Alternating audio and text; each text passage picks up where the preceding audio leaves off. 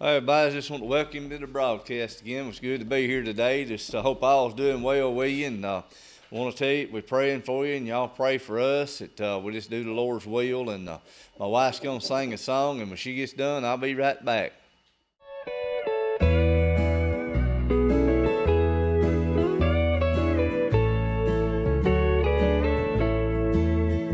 Have you prayed for a loved one struggling hard with pain? You asked the Lord for healing, but that healing never came.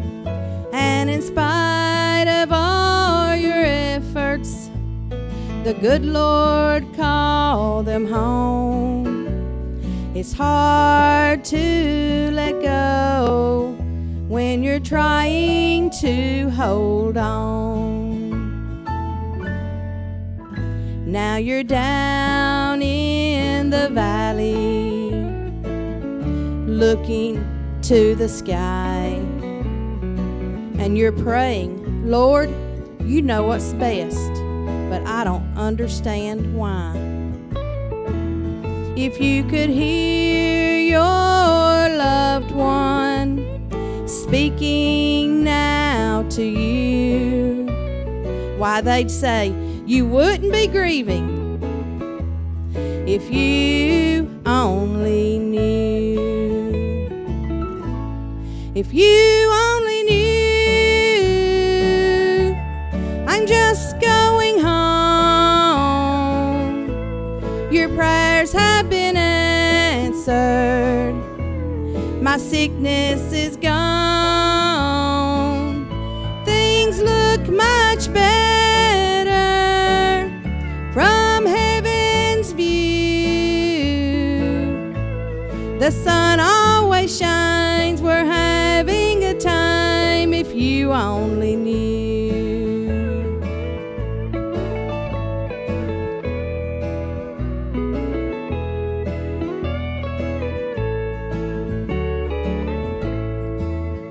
To be absent from the body is present with the Lord.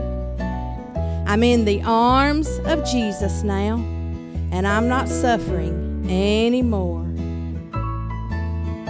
Hand in hand we'll stroll together down heaven's avenue. And we're having a big celebration if you only knew.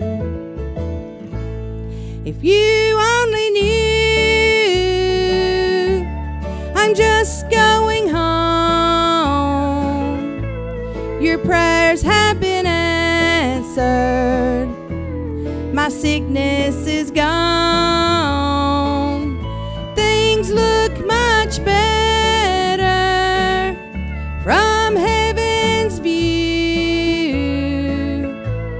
The sun always shines. We're having a time if you only knew.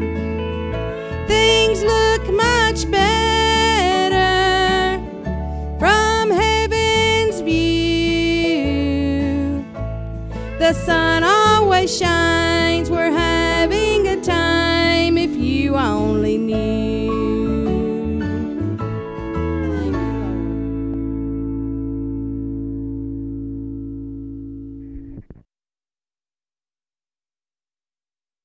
Praise the Lord. Thank you, Jesus. I like that song there.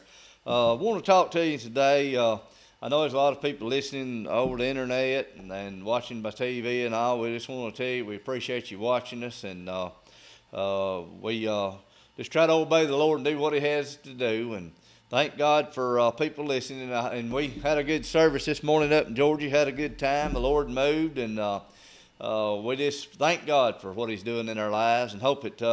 I know people's got troubles and things going on out there in their life. I don't have to call anybody up and ask them.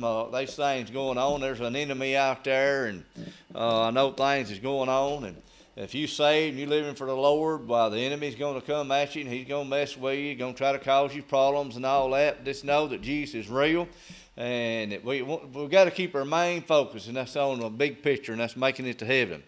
And we got to stand on what thus saith the Word of God. We got to trust the Lord. And listen, if you're out there today and you've got, don't live in regret and things that you've done in your past, things that's happened in your past, all these things. Just ask the Lord to help you and move on from those things. The enemy can use your past to keep you bound down, and you won't never have no joy, no peace. You won't never have no happiness in your life. Whenever I get down and out and it seems like I'm bothered about something, if I'm not careful, I'll let my down and outs, it'll spill over and cause other people problems and keep them down and out. But I just try to, when things starts going wrong in my life, around and situations and things like that, I just try to call upon the Lord. The Bible says to cast your care upon Him, for He cares for you. He loves us. What we need to do is not to get selfish in our life and thinking it's all about me. What about me? What about me? And we can go to, if we're not careful, we'll try to fill that void in our life with the things of this world, and it won't work. We need to fill that void in our life that we're lacking with Jesus Christ. And when we have a problem going on in our life, instead of running from Him, we need to run to Him. I want to read you a scripture right here, a few scriptures in the Bible right here. And I want you to listen to what this man was saying and what his mind was on and what his thoughts was up on, and then see what the Lord told him when he got done with this parable here. I want to read it to you. It's in Luke chapter 12. I'm going to read verse 16. Let me read verse 15. He said unto them, take heed and beware of covetousness, for a man's life consisteth not in the abundance of the things which he possesseth. In other words, the Lord don't look down and see whether you got $5 million in the bank or you got $5 in the bank. He don't look down and see if you living in a 15-room house or a 2-room house. He ain't looking down and see if you driving a Rolls Royce or a Pinto. A lot of people don't know what a Pinto is anymore. Them things are something that's hard to see anymore. But so it don't matter if you're driving a $50,000 car or a $5,000 car. Jesus don't look down at that. He looks on what's inside of a man, the things that you can't see. He looks on it at their heart. And what's important is where do you stand today with the Lord. I know where I stand with the Lord. I know I'm saved. I know I am. I know my name's written down in heaven. I don't think that I'm saved. I don't wonder if I'm saved. I don't have to go ask the preacher, am I saved? I don't have to go ask anybody, am I saved? I know that I know that I know that I'm saved. Do you know that you are today? Think about that. Listen to this scripture right here. I want to read on. And he spoke a parable unto them, saying, the ground of a certain rich man brought forth plentiful. And he thought within himself, saying, what shall I do? This is talking about the rich man now, the rich guy. He said, what shall I do, because I have no room to bestow my fruits? And he said, this will I do. I will pull down my barns, build greater, and there will I bestow all my fruits and my goods. And I will say to my soul, thou hast much goods laid up for many years. Take thine ease, eat, drink, and be merry. Now you see, it's all about Him. It wasn't about what can I do to help my neighbor, what can I do to help my loved ones, what can I do for God, what can I do to try to be a light to somebody. It was about himself. It was all about what he had, what he wanted to do, what he wanted to put up. See, he had barns, already had barns. Instead of saying, I'm going to go and add on to them and put stuff in there and share it with my neighbors, or he could have said, I'm going to get my neighbors to come over here and I'm going to give them my barn, let them take it down and put it over at their house. Instead, he's just going to tear it down, start over. You see, that was selfishness of his part, saying, I, mine, see. We can get in that mode if we're not careful of, well, what about me? I've done this, I've done that. They didn't do this for me, but they did it for them. What about me? What about me? Listen, it's not about all the things that you can see of your possessions. It's about what you can't see on the inside of you. Is where do you stand with Jesus? Is your heart given unto the Lord, or is it out of the devil? Think about that. If you're either saved or lost, there's no in between. There's no in between. You're either saved or you lost. You're either serving the Lord or you ain't. There ain't no in between. He's not no part-time God. He either is or he ain't in your life. Jesus Christ wants to be all in your life, and he wants you to let him shine out of you like he shined out the day when he hung on the cross. Listen, everybody that was there saw him hanging up there, and when it was all said and done, they knew that he was the Son of the living God. Amen. Listen, today, if you've got in that mode, the spirit of pride will get you into that. Unforgiveness and hatred in your heart and things that's happened in your past will get you into a mode where it's all about you. If I had this, if I had a bigger car, I'd feel better. If I had a bigger house, I'd be happy. If I had more land, I'd be happy. If I had another wife, I'd be happy. If I had more kids, I'd be happy. If I didn't have the kids, I'd be happy. If I had this, if I had that, if I didn't have this, if I had that, if I. Stop, think about that for a minute. Give me Jesus, praise God, and put myself over to the side. And so what can I do for somebody else to help them? Stop thinking about where you might be in your life. What kind of reaction are you having on your loved ones and people around you if you're in that miserable state of, what about me? You know what can solve that? Jesus Christ. Amen. Nothing else. You know what it is? You're lacking something in your heart, and you're trying to fill it with things, and those things have brought forth misery in your life. You've took things that's happened in your past, and you're still carrying it with you, and you can't do nothing about it. See, I can't go back to last week and do something about what I done last week, but I can do something about what's going on in my life today. And through Christ Jesus, praise God, I can do all things. Philippians 4:13 said, I can do all things through Christ who strengthens me. Listen, 1 Peter 5:8 says, be sober, be vigilant, because your adversary, the devil, is as a roaring lion walking about seeking whom he may devour. Is he trying to devour you through guilt and condemnation of what has happened in your past? Listen, you might not can do what's about nothing that happened in your past, but you can do something about what's going on in your life right now. What happened back then, don't bring it up and keep it up in front of you, keep you looking back. You need to look and see what's going on with you today, and look around at the people that's around you today and see what you can do for them. See what you can do with Christ, for Christ. The Lord loves you. See, this man here, this parable that is talking about, this man right here, look what he had. He had everything he needed. Boy, he said to my soul, be of ease. You've got all you need. Listen what God told him right here. Verse 20. But God said unto him, thou fool, this night thy soul shall be required of thee. Then whose shall those things be which thou hast provided? So is he that layeth up treasures for himself, and is not rich towards God. In other words, all that matters when it's all said and done is where do you stand with Jesus. The Bible says that every knee will bow and every tongue will confess that Jesus is Lord. I'm going to tell you something. We need to know where we stand with the Lord Savior Jesus Christ. John chapter 14 verse 6, Jesus said, I am the way, the truth, and the life, and no man can come to the Father but by me. How can a man be saved, praise God, except to hear the word and it convict his heart? Listen, if you don't know you're saved or not, you need to ask the Lord and let you know. It's like I heard this somebody talk about. They had a revival at their church. There's a lady been coming to that church for 20 years. That man came in there, evangelist did, and preached that revival. That woman got up and got saved. You know what happened?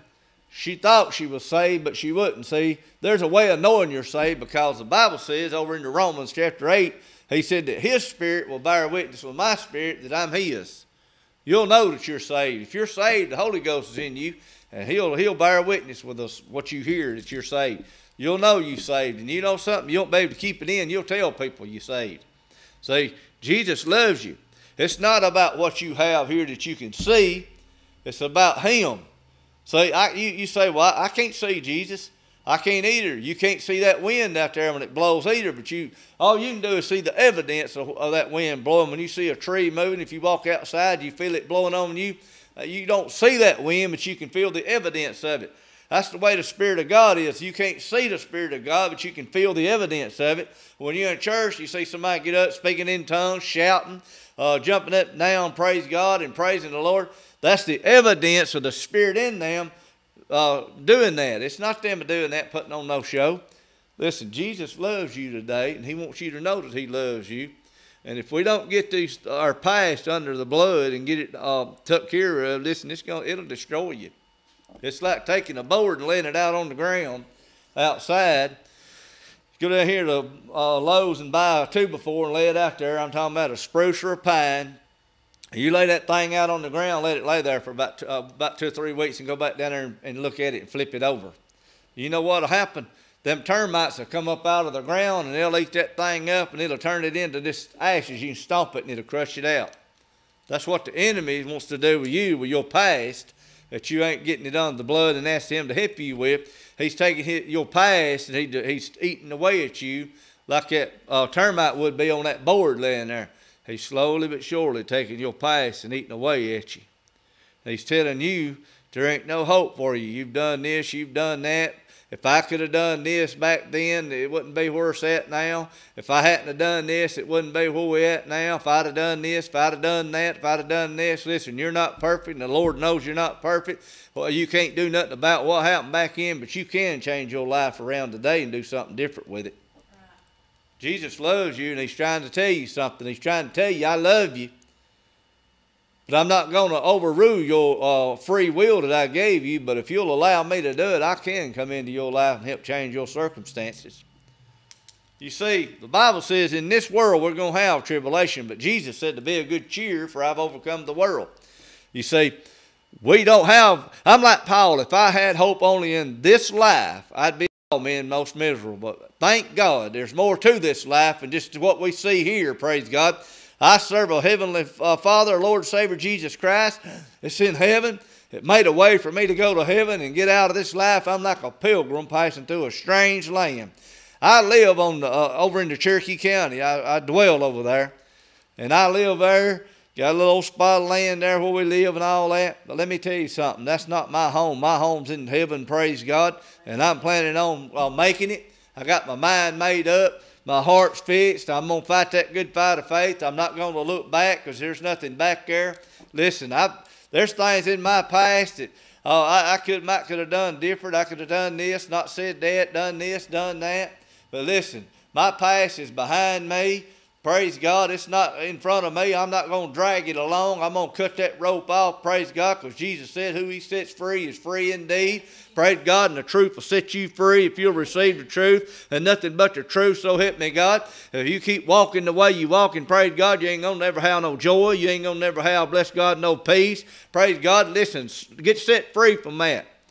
See what God will do for you. It'll change your life. I don't care what kind of lifestyle you've lived and what you've done or what you ain't done or where you've been and all that. Jesus knows where you've been and what you've done. He's trying to set you free, praise God, from that bondage that the enemy set upon yourself. You say, well, I asked for forgiveness and then in a little while I'm burdened back down with it. You're going to have the Lord in you. You're going to have Jesus in your heart. You're going to allow him to take, praise God, and change, praise God, the way you think, the way you look, the way you think about things, you see. The enemy is going to mess with you in your mind. That's just like if I make a mistake, the Holy Ghost convicts my heart and I ask the Lord to forgive me.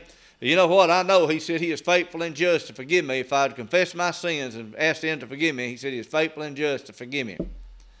When I do that, Jesus forgives me, and then I got to forgive myself. Let me read you a scripture. I'm fixing to flip over in here into 1 John.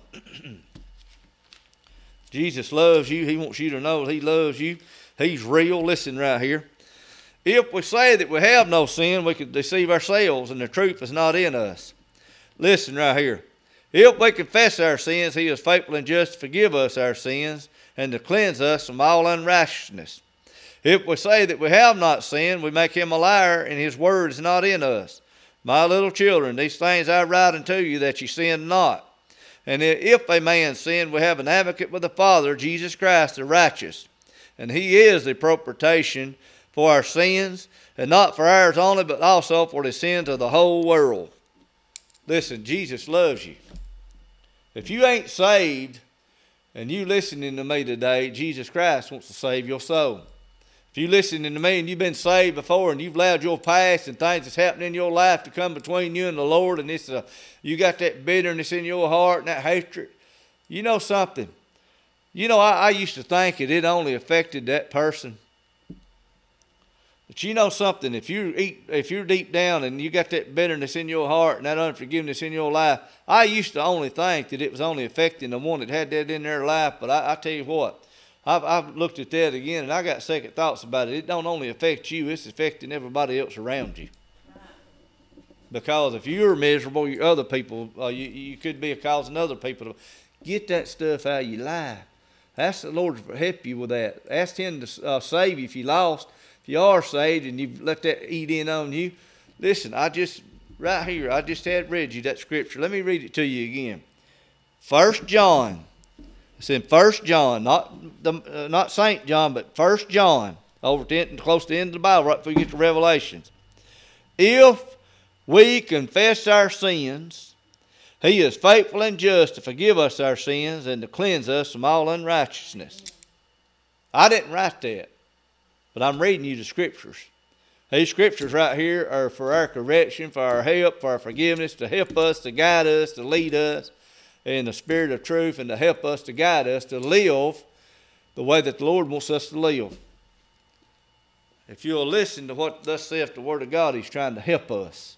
He loves you. He died for you on the cross over 2,000 years ago, and His intent is for you to go to heaven. It's nowhere in this scripture right here, praise God, that you should be overcome by this thing. The Lord loves you. Unforgiveness and regret and things like that, listen, it's real. Listen, we've all done things and made mistakes in our past, and we've had situations in our families' lives, all these things, all this stuff is real. But if we don't forgive ourselves, how can we go out and forgive others? We've got to do that. We've got to forgive ourselves. Listen to this right here. You say, well, I don't know if it can be done or not. Well, I got a scripture for you. 1 Corinthians chapter 10, verse 13. There had no temptation taken you, but such as is common to man. But God is faithful. Who's faithful? God's faithful. He said, I'll be faithful to you if you'll hear me. Listen right here. God is faithful, who will not suffer you to be tempted above that you are able, but will with the temptation also make a way of escape that you may be able to bear it. You know something? You've walked with it all these years in your life, and you've made it this far. If you'll allow God to do it, that temptation ain't going to overtake you. God's faithful. He said He'll help you with that, and you'll be able to bear it, and you'll be able to go on, get it behind you, get it on the blood, and you won't be walking in that. It's kind of like a condemnation that you allow and be brought upon yourself by the enemy, thinking that you're not worthy, you this, you that. Jesus said you are, because He died for you on the cross at Calvary. See? The Bible says that my righteousness in the sight of God is as filthy rags.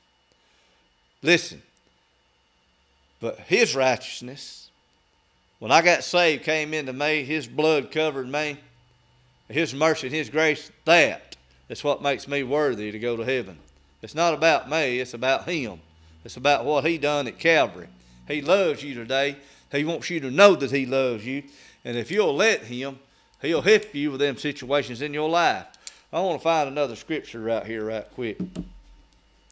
I'm just trying to read them out as the Lord gives them to me. That's the reason I like to follow along with the Lord. Somebody's listening today, and you're being eat alive with your past and the things that you've done, and you're living in regret. You're going to have to stop doing that. You're going to have to get that under the blood and quit doing it. It's going to destroy you. The thing about it is, it's affecting people around you that you love, and you don't want that to be happening, and the Lord don't want it to be happening to you, and God can set you free from it. But you're going to have to be willing to ask the Lord to help you. He's standing at your heart's door knocking. He's standing there and He's saying, hey, I'm here. But I can't force myself into you, because I'd have to go against my word. because I'll give you a free will. But if you'll let me in, I'll help you with that situation. Listen right here. Blessed is the man that endureth temptation, for when he is tried, he shall receive the crown of life which the Lord had promised to them that love him. Listen, temptations are going to come. Things are going to be going on in our life. We're going to face things. But Jesus said, I'll face it with you. Nowhere in this Bible right here where you read that you can show me, nowhere in it, that where Jesus Christ is overcome by anything or anybody. He wasn't overcome by the devil. Listen, we're more than a conqueror through Christ Jesus. The enemy has the authority to bring those things to you. But if you're saved, you have the authority over it. Let me read you a scripture right here. Somebody's listening to me right now, and I don't know, you might not be ever tune it back in and listen again. But I want to read you something, because you may just be here visiting, and I don't know who you are or who it is, everybody that I'm talking to. But I want you to listen to something right here. I'm talking to somebody, if you're saved. If you're not saved, you're going to have to ask the Lord to save you, and then you'll have this. But if you're out there and all this stuff's going on in your life, and you've allowed it in your life, and you ask the Lord to forgive you, listen, you take authority over this thing. Listen. It's in Luke chapter 10, verse 19. Behold, I give unto you power to tread on serpents, scorpions, and over all the power of the enemy, and nothing shall by any means hurt you. You know what that's telling me? That Jesus in me, dwelling within me, the Holy Ghost power of God, dwelling within me, when the thoughts and the enemy comes or temptations comes and all those things comes, the devil has the authority to present it to me. But the Lord's telling me right here, I give you the power and the authority over those temptations and over them thoughts and over your past, not to let it be brought back up to overcome you. You see, it's about Him. It ain't about me. I can't do it for you, but you can through Christ Jesus. You're going to have to take authority over it. See, I have to take authority over it when things comes my way. I have to take authority over it to keep it from affecting me. And you're going to have to do the same thing. If you don't, you're not that joy and peace and stuff that you see other people have and you want it. It's available. You're just going to have to reach out to the Lord and allow Him to work in your life and allow His Word to present itself in you and allow that the joy of the Lord to come out of you. Listen, you're going to have to fight the good fight. If you want to do different, you're going to have to fight them thoughts. You're going to have to let your past go, and you're going to have to take authority over it. Listen, Jesus loves you. I don't know who it is listening to me. And I don't know how many's listening. How many of you that's having these problems go on in your life? But Jesus Christ is real. He wants to be real in your life. The same as He overcame. He said because He overcame, we can overcome. Because He lives, we can live. Because He is our peace and our joy, we have that peace and joy. Listen, we love you, and I want you to listen. We're going to be praying for you, and you pray for us. And everybody out there listening to me today, if everything's going good with you, pray for the ones that we was talking to right there. Until next week, God bless every one of you, and we love y'all. And praise the Lord.